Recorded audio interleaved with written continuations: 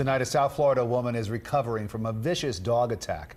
A pair of dogs attacked her and killed her Chihuahua. And the stress of all of that apparently caused her husband to have a heart attack.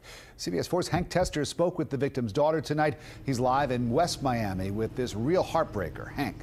Yeah, it was a tough day for Ada Rojas. You might remember her, well-known City Hall employee for years.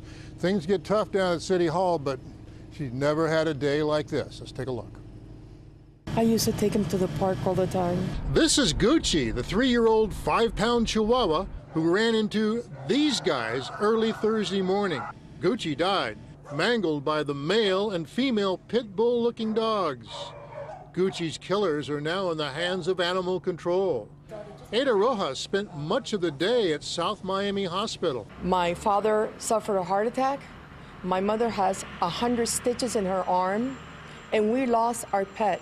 We lost a family member today. Both of Ada's parents hospitalized. 87-year-old dad on the left, blood pressure soared as he carried his dead pet back to his home.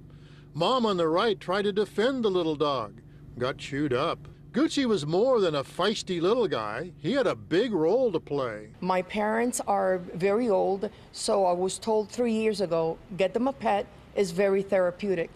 I got them a pet.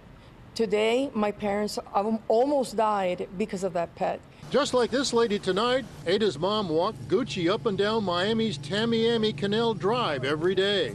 Neighbors say they think the dogs that attacked Gucci were strays, but animal control says one dog had a chip and a collar. The recklessness and irresponsibility. Ada Rojas demanding that something be done about stray dogs. Wants the attacking dogs euthanized. Both are quarantined. Both could be put down. And animal control is continuing the investigation. They're looking for the owners of those dogs. Reporting, I'm Hank Tester, CBS 4 News Tonight.